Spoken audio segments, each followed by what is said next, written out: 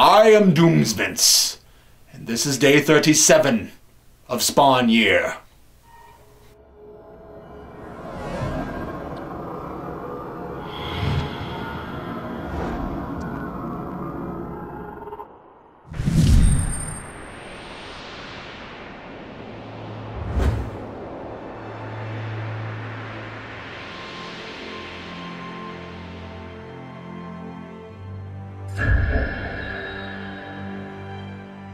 After discovering there was a pen here the whole time, as far as I can tell, the same pen Doomsvince teased me with a couple weeks ago that allegedly never runs out of ink, and realizing all I had to do was press a button and I never would have had to drain my own blood to write with, I was a little upset.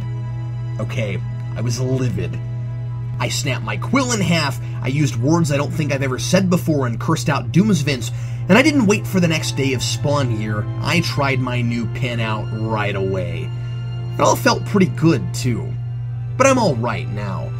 Back to day one. No, I mean, not day one. Please, Doomsvince, poor choice of words. Don't make me start all over. I'm right where I started. Black pen, don't need a knife or band-aids. Life's about as good as can be expected for living in a graveyard for the 37th day. I'm trying to put on a brave face and count my blessings, but I'm not gonna lie and say it isn't still hard. I miss my family, maybe more today than ever, after reading McFarlane's saddest, most sobering, and truest to life story yet.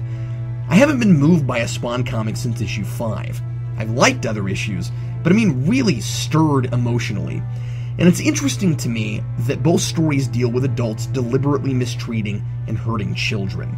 This is one of the most serious subjects to deal with in fiction, and McFarlane is careful not to take it lightly. Probably because he himself has a child, McFarlane's story here about a police officer who abuses his children as a sick coping mechanism for his own pain after the death of his wife and their mother is written with the utmost care.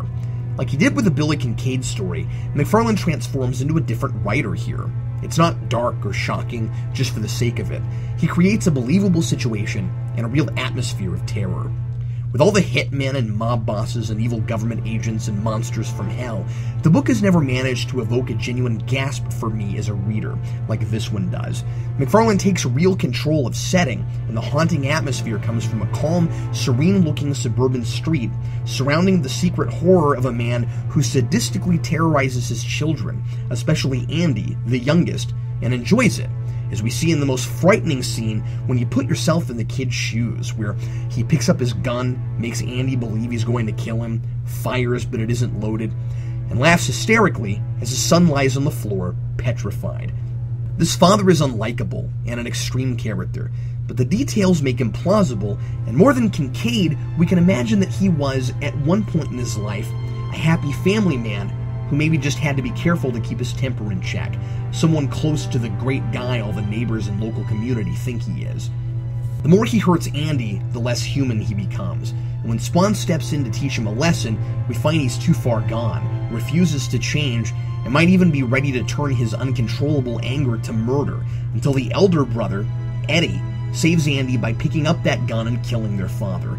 The issue ends with a blam, 2 gunshots, and 0 commentary. We're left to judge the situation for ourselves. What could Eddie do but defend his brother?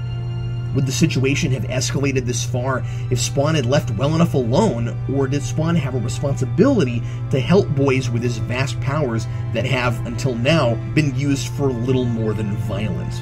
I like that the father takes his children to church. He tries to give off the impression to the public that things are fine at home, but I also get the impression that being a Sunday Christian makes it easier for him to validate the abuse to himself and sleep better at night. The way this story moves right on from a panel in Angela number 3, when Spawn teleports himself back to Earth after a wound in a demon fight he said felt as bad as the day he got his powers, is neat, although I can't tell if McFarlane read any of the Angela mini beyond that panel, since the narration box says, "weakened from his battle in heaven." Spawn didn't get injured in heaven, he was in a hell cave. It's also hard to believe a little kid is dragging Spawn down the street in a little red wagon, that should be a new song for preschoolers, when it's broad daylight and Spawn's chains are tearing up the sidewalk. Spawn is really hurt, so Andy hides him in the shed at the risk of his dad finding Spawn. He's acting a little differently in his weakened state, but this is the Spawn I want all the time. He doesn't speak often, and when he does, he has something to say. He's compassionate and shows interest in other people's plights. Most importantly, he waits and gathers information before he finally takes actions against this abusive father. The story is more about these boys than it is about Spawn, but this series could use more one-shot stories focused on a different protagonist with Spawn involved in the shadows. He's more human here than I've ever seen him, and he's uncharacteristically mature about how he handles this. Rather than just thrashing the man, he gives him an opportunity to shape up and be a good father. Spawn manifests tattoos all over his body that read, "I beat my kids," this man's very own scarlet letter. It's drastic, but it isn't violent, and regardless of the outcome, which I think was coming anyway, and Spawn isn't really responsible for, I respect Spawn for coming up with a way to force the man to face his monster and try to make things better. He even tells the father that he beat Wanda once and never forgave himself for it. So Spawn is able to relate to this man, and he's hard on him and won't tolerate what he's doing, but he also tries to help him. McFarlane also moves the subplots with Wanda and Terry and then Sam and Twitch forward. After meeting Spawn, Wanda can't stop thinking about how violently he tore apart those gang members. That ties directly into the theme of losing your cool and how easy it is to keep acting on that once you've done it once. And Sam and Twitch have discovered from the files they got on Chief Banks from Spawn, I'm still confused about where those came from exactly, that Banks actually hired Kincaid to kill a senator's daughter, deliberately referencing and building on the other, and quite good, story about mistreated kids. This is Capullo's best offering so far. The full-page panel of Spawn leaning down to comfort two kids getting beaten by their dad is perhaps my favorite in the series to date. Overall, this is what this series should be. Actually mature and adult, with serious themes and people who feel like real people. It's not crammed with internal monologue that tells us how we're supposed to feel. It just presents a narrative and lets us draw our own conclusions.